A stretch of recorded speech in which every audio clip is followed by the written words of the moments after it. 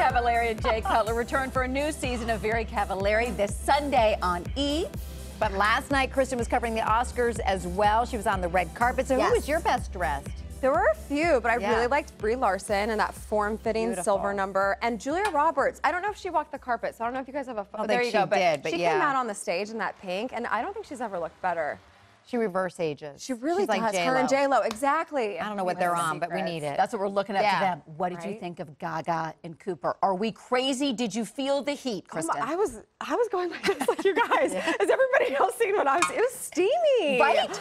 Yeah, it was a little uncomfortable. There's like 1 million people in the world watching this performance, but to them it was just they had eyes for only each other. Just those two right there. Do you think they hooked up? I mean, be real. No, I mean, listen, and come on, let's be real. No idea, but no, I mean, he's a new dad. He's in a relationship. I actually think it's a little disrespectful that we're all sort of like, oh my God, and Irina is out there like. But they did film the movie a couple years ago, pre-baby, even Irina. That's true. That's true. I don't know, you guys. There's always a new rumor. There's a lot of chemistry. And the passion. They're passionate people that they have. Irina was right there, please. She's like, I'm gonna play. I've got everything. Did she get the Academy Award? She gets the Academy Award, and she's no matter, even if nothing is going on, like it's just still uncomfortable. You know, like poor girl. Not me, because I love those characters so much. I'm like, okay, a little more of Jackson and Allie. Just a small taste right there. I know that movie. I loved that movie so much. So me too. I kind of want to watch it again now. Now that we've been talking about it. I know. I was watching it Saturday night again just to get get pre-Oscars mode. Just to get ready. Let's talk about second season. I mean, this is great. You guys, you just wrapped and you're already in it.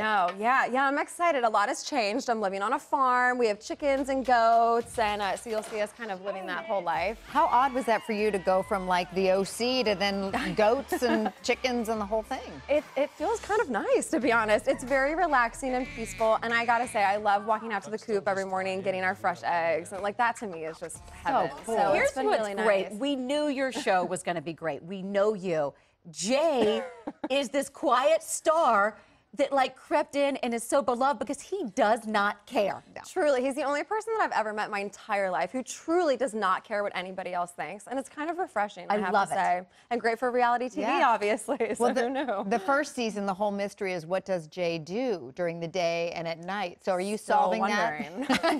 Still wondering. And he's our farmhand, so he's taking care of the chickens and the goats. You know, planting trees. He's doing that kind of stuff. You guys flip-flopped, kind of, because he was playing professional football, of course, for the Bears. Yes. Truthfully, how is that? Yeah, I mean, it's been kind of an interesting dynamic, you know. We completely switched roles. He, of course, was playing football, and I was sort of living his life. And then as soon as he retired, my career really picked up with Uncommon James, my lifestyle brand, and the show, and everything else. So, yeah, it's been interesting to navigate and kind of figure out this new life that we're living. And you say in the tease or the trailer, you say we're in kind of a funk right now. What happened? I mean, marriage, you know, it's ups and downs, but yeah, it's just that. It's just trying to figure out this new life and how we're going to navigate it. So, I mean, we're fine. Listen, at the end of the day, like, we're all good. But yeah, it's just kind of trying to figure out this new normal for us. That's called real marriage, is what I appreciate when y'all laugh about that. Right. And you don't really show the kids on this. Is not that at still all. Will we see them at all? No, not at all. No, I mean, we just want them to be kids. You know, they're 6, 4, and 3. They're little, and it's a different story when they're older, and maybe they can make up their own mind about wanting their lives to be exposed. But I don't want to make that decision for them. So wait, Luke Bryan is your neighbor, right? Does he just Neighbor's pop a on loose over? word, but yes. Does he just pop on over whenever and say, I want in on this show? No, but his wife Caroline did film the first episode with us. They have a farm. They have a ton of animals. She actually has a charity that rescues animals, and she let us babysit a llama. So that was very fun. It went well. I kind of want a llama now. I love a llama. They're very sweet. Oh, they are so cute. They're so cute. I thought you said Luke Bryan was their nanny. I'm like, this just got a neighbor. I'm like, this just got interesting. I like this. Is our nanny, you know. That's what goes down in Nashville. Okay, Kristin, we're gonna play a game with you involving Jay. We're gonna have you rate some of his Instagram photos. Which is the sexiest? From 1 to 10. It's after these messages from your local station. There's some good pictures. Yeah, we found that.